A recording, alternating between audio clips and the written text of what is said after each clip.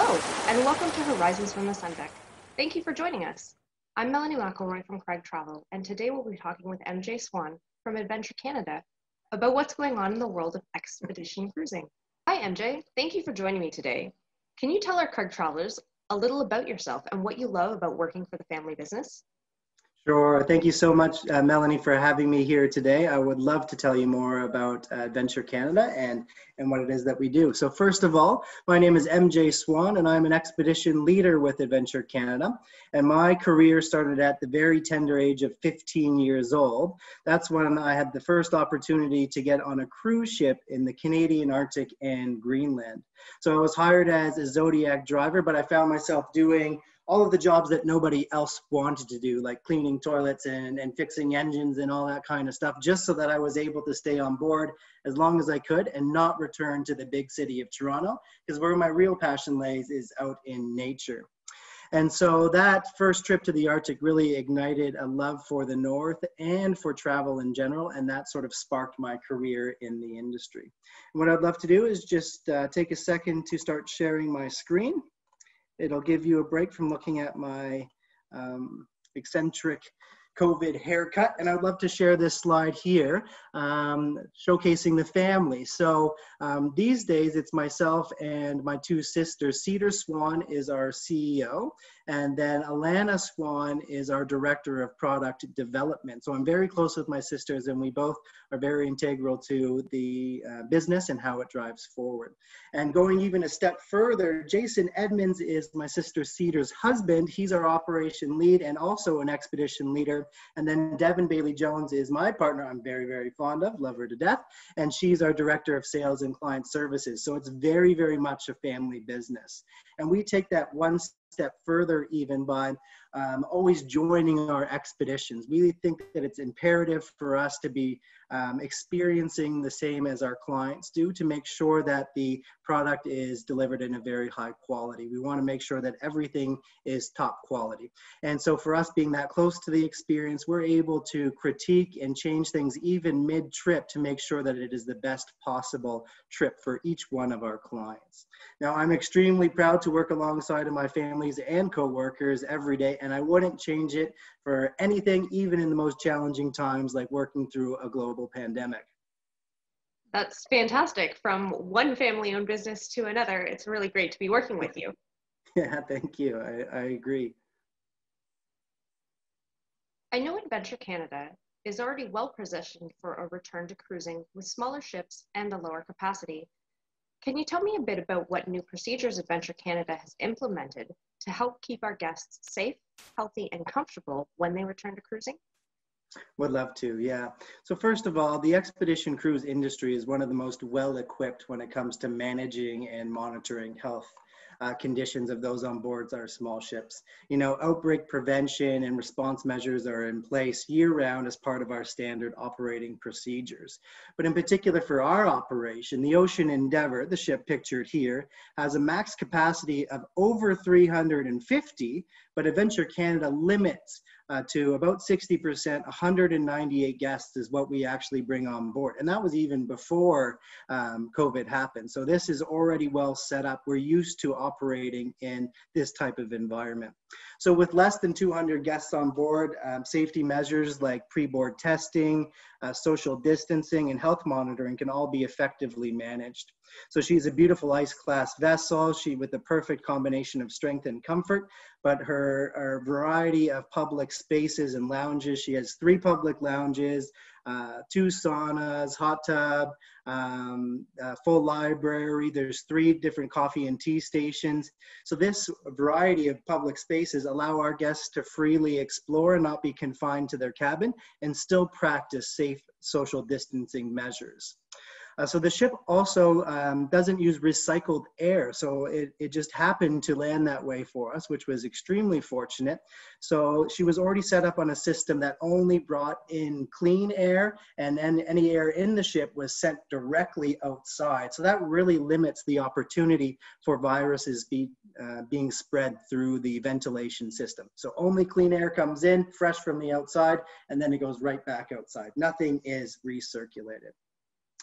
So then on top of the vessel itself, we also have a very thorough COVID action plan. So, you know, as leaders in the expedition travel industry for over 30 years, we take this very seriously, the ongoing health and safety concerns of our guests, our staff, and then also the community members that we're visiting. And it's extremely important during this global pandemic. So one of the benefits of expedition travel is our ability to break into subgroups, which we were already doing before COVID, but this allows us to create mini bubbles. So when we go off on our excursions off of the ship, you know, we're always with the same group of people, and that way there's less chances of spreading.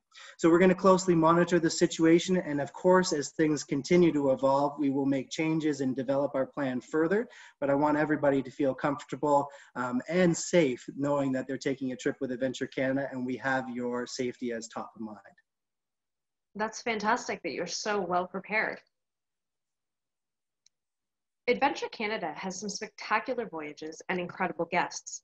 Can you tell our viewers about some of the people they could have the pleasure of sailing with in 2021 and 2022? I would love to, yes. So our resource staff are not just on board to provide lectures. They're all-encompassing expedition team members who join us on hikes. They go out to the interpretation sites.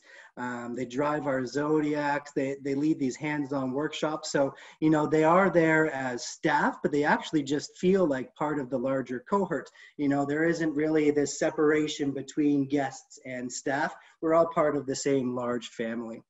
And so there's a couple of key highlights that I would like to mention. One of our most notable keynote speakers is Margaret Atwood, who's a famous Canadian author, poet, and environmental activist. So, you know, before she became known all over the world, she was a very influential environmental activist. She still is to this day. And that's why she actually joined Adventure Canada on her first expedition many, many years ago. And so she is a major contributor to our educational programming. She's going to be joining us on our Iceland to Greenland program in 2021.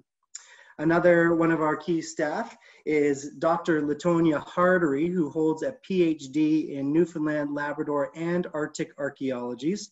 So for over 20 years, she has conducted excavations in Newfoundland's northern peninsula, where she has reconstructed 5,000 years of Indigenous and European history. So she's a very special individual. She's the president of AARA, Inc., which is a not-for-profit organization dedicated to Arctic and subarctic studies. And she's also an award-winning filmmaker. So, you know, these people are not single-focused. We have such a long list of them, and they stretch over all of our expeditions. And Latonia is actually joining our Newfoundland circumnavigation program in 2021, which Craig Travel is hosting a special group on. So we're really excited about that. That's fantastic. I love all the partnerships that you have. Yes. What is unique about Adventure Canada that will make them a great choice for our guests? Yeah, so there's a number of reasons, but I've selected just a few to talk about today. So first of all, one of the reasons I'm so proud to work at Adventure Canada is how we work towards a positive future for our planet.